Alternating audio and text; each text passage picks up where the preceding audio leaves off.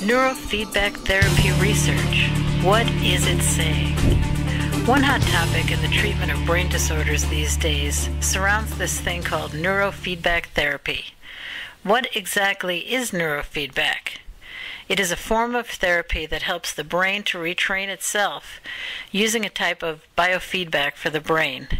This may sound crazy, but there is some major scientific evidence supporting the idea. In fact, on a scale from 1 to 5, the efficacy of neurofeedback in the treatment of ADD ranks a 5. What does this mean? On a scale, a level 1 theory is something that has not been tested or proven effective at all, which would include things like old wives' tales. For example, if your Aunt Martha tells you that you can get rid of your warts by rubbing maple syrup on them, but she hasn't actually tried it herself, she's only heard it through Grandma Sally, that would be a level 1 theory. It's not empirically supported.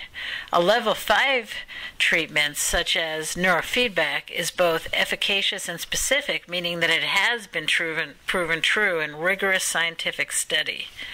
This would apply if your Aunt Martha is a trained research scientist who has conducted a study that showed maple syrup to be far more effective than a capsule with flour inside, a well-known over-the-counter wart remover and a popular antiviral wart pill often prescribed by physicians.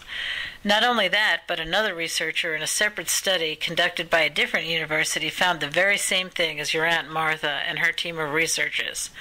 Once a theory has reached this level, it is widely accepted by the scientific community, even if it is not common public knowledge. Biofeedback for the brain has been proven highly effective in one study after another.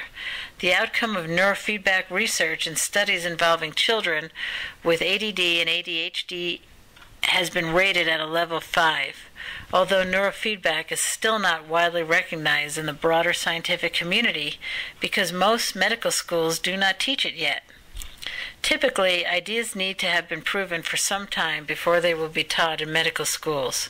Nutritional science, for instance, has only been in medical schools for a few years, even though the evidence that affects every aspect of our health has been known for quite some time about nutrition. By using neurofeedback to change the way your brain functions, you may profoundly change your life. If you or someone you know struggles with ADHD, dyslexia, eating disorders, epilepsy, fibromyalgia, migraine headaches, or any other disorder that originates within the brain, you would do well to at least find out more about this fantastic scientific breakthrough.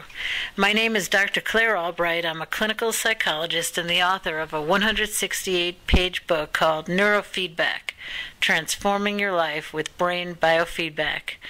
You can go to www.neurofeedbackbook.com and download my book for only $7.99 as an e-book PDF file at neurofeedbackbook.com. I can be reached at 949-454-0996.